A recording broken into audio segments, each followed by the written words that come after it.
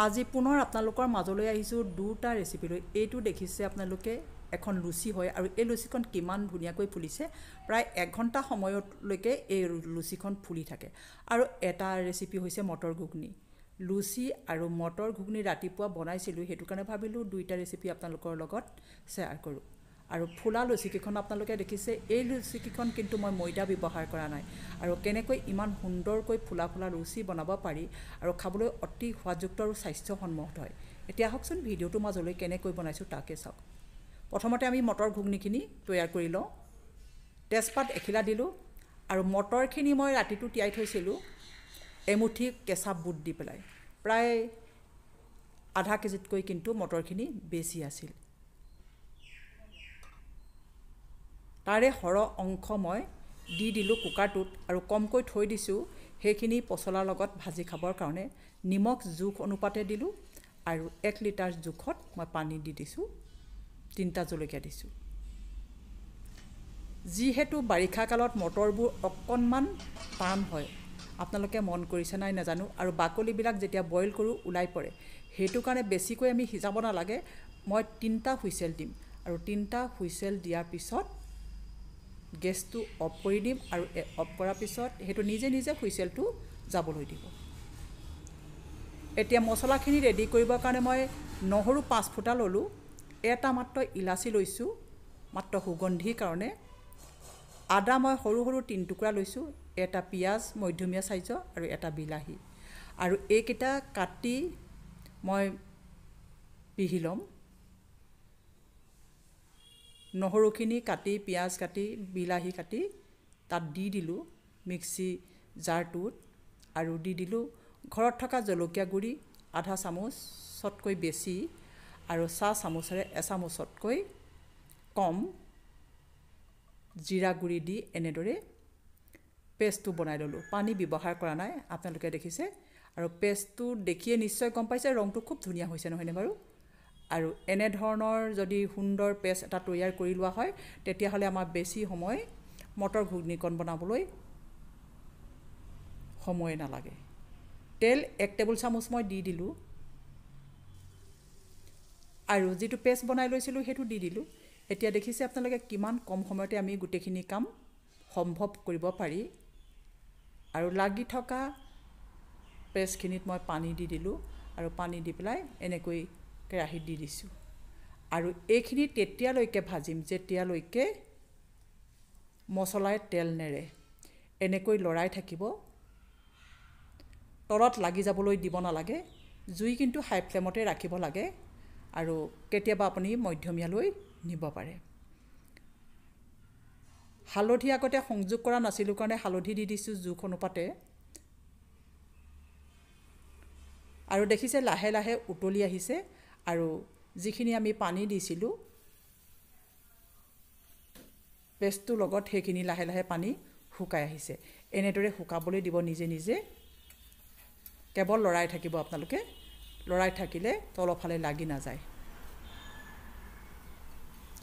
আৰু লাহে লাহে ডাঠ হৈ আহিছে, পানীও শুকাই আহিছে আপোনালোকে দেখিছে। আৰু যিমানে পানী শুকাই আহিব ৰংটো সিমানেই ধুনীয়া হৈ আহে।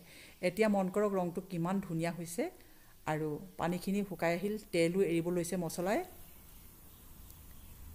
ডাঠ হৈ আহিছে। আৰু মছলাটোৰ ওপৰতে নিৰ্ভৰ কৰে গোটেই ৰেচিপিবিধ।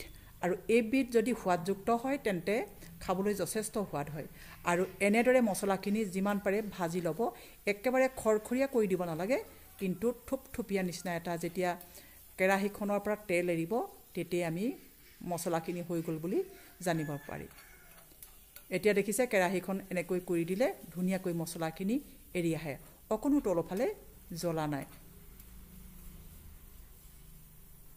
আৰু মছলাখিনি আপোনালোকে নিশ্চয় দেখোঁতে খুব ভাল লাগিছে নহয়নে। আৰু এইটো জোখতে আমি দি দিব পাৰোঁ বইল কৰি লোৱা মটৰখিনি। 2-এটা এনেকৈ বুট দি চাবচোন, খাবলৈ যথেষ্ট সোৱাদযুক্ত হয়। আৰু এইখিনি পানী আমি শুকাই যাবলৈ দিব লাগে। অতিৰিক্ত বেছিকৈ যদি পানী দি দিওঁ তেতিয়াহ'লে কি হয় আপোনালোকে নিশ্চয় গম পাব, ভাঙি যায় নহয়নে। আৰু এতিয়া দেখিছে মই প্ৰায় পানীখিনি শুকাই আহিল আৰু গ্ৰেভিটো ডাঠ হৈ আহিছে একেবাৰে।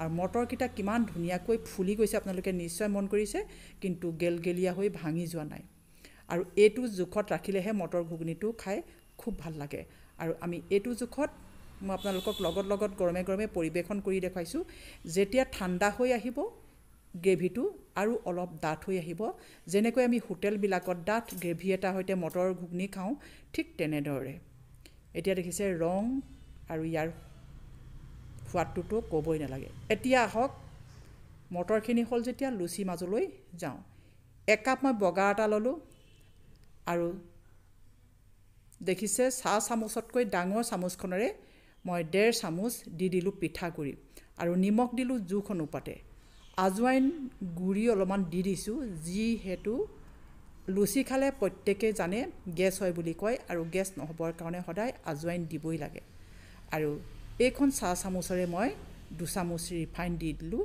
আৰু এইখিনি ভালদৰে ময়ান দি ল'ব তেতিয়া লুচিখন খুব খাবলৈ ভাল হয় যিমান পাৰে আটাইখিনি বস্তু ভালদৰে মিলাই ল'ব গোটা আজৱাইন দিয়াতকৈ কিন্তু গুড়ি আজৱাইনটো ভাজি লোৱাটো আপোনালোকে দিব এনেদৰে মুঠিয়াই চাব অকণমান মুঠি লাগিলে কুহুমীয়া গৰম পানীয়ে সানিব যিহেতু আমি পিঠাগুড়ি ব্যৱহাৰ কৰিছোঁ সেইটো কাৰণে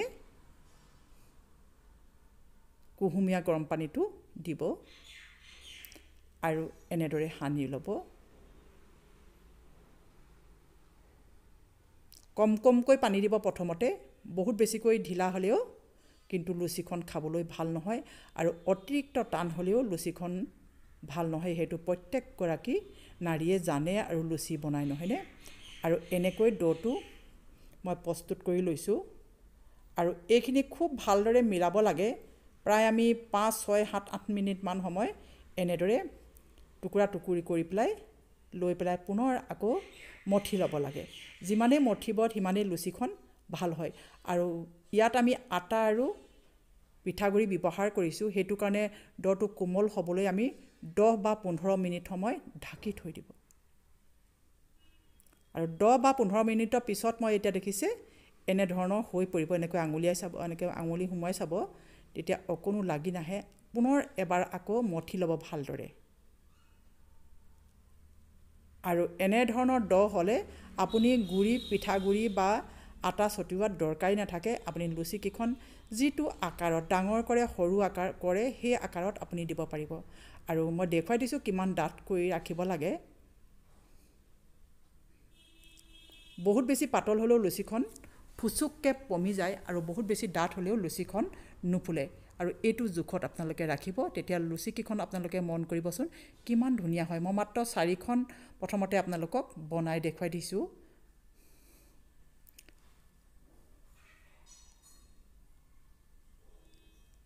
তেলটো প্ৰথমতে গৰম কৰি ল'ব দেখিছেই এনেকৈ অকণমান লুচি ড এটা পেলাই চাব যদি তৎক্ষণাত ওপৰলৈ আহে তেতিয়াহ'লে লুচি কিখন ভাজিব পাৰে আৰু তেতিয়াহে ফুলে বেছি কম জুইত কিন্তু লুচি নুফুলে আৰু লুচি ফুলাবলৈ হ'লে আপুনি জুই হাই ফ্লেমত ৰাখিবই লাগিব আৰু তেতিয়াহে লুচি কিখন খুব ধুনীয়াকৈ ফুলে আৰু যেতিয়া ফুলি আহিব তেতিয়া কিন্তু জুই নিব লাগিব মধ্যমীয়ালৈ আৰু দেখিছে কিমান ধুনীয়াকৈ লুচি কিখন ফুলিছে আপোনালোকে ক'বনে এয়া ময়দা নাই দিয়া আটা আৰু পিঠাগুড়ি লুচি বুলি আৰু এই কিখন লুচি আপোনালোকে মই সঁচাকৈয়ে কৈছোঁ যদি 1 ঘণ্টা পৰ্যন্ত ঠাণ্ডা হোৱাৰ পিছত ঢাকি থৈ দিয়ে 1 ঘণ্টা পৰ্যন্ত লুচি কিখন একেটা হিচাপতে থাকি যায় খুব সুন্দৰ হয় খাবলৈও ভাল হয় আৰু আপোনালোকে দেখিয়ে নিশ্চয় গম পাইছে ৰংটো খুব সুন্দৰ হয় মই লগত এখন প্লেটত একেবাৰে পৰিবেশন কৰি দেখুৱাই দিছোঁ কাৰণ বেলেগকৈ আৰু নকৰোঁ নহয়নে ভিডিঅ'টো দীঘলীয়া হৈ গৈহে থাকে এতিয়া দেখিছে লুচি কিখন দি দিয়াৰ লগে লগে কিমান ধুনীয়াকৈ ফুলি আহিছে মই পুনৰ কৈ দিছোঁ জুই হাই ফ্লেমত ৰাখিব হাই ফ্লেমত ৰখাৰ লগে লগে লুচিখন সহজতে ফুলি আহে আৰু যেতিয়া ৰং উঠাবলৈ ল'ব তেতিয়া কিন্তু মধ্যমীয়ালৈ নি ৰং উঠাব আৰু অতি কম জুইত কিন্তু লুচি নুফুলে